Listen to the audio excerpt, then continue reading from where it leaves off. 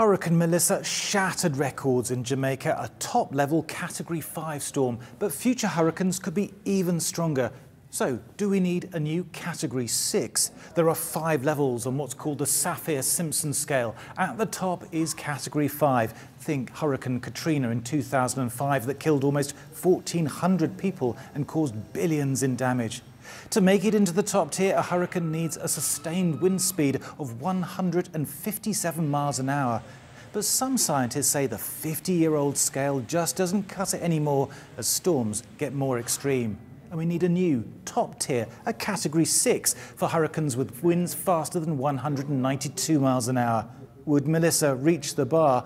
Well, not quite. It had sustained winds of 185 miles an hour, so just short of what we needed for Category 6.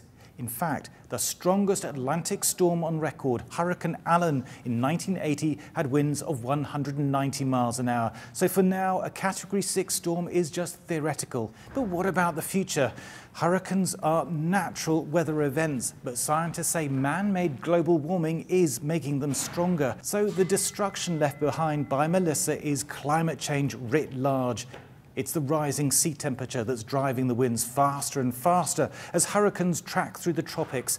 At the moment, the Caribbean is 2 or even 3 degrees warmer than normal.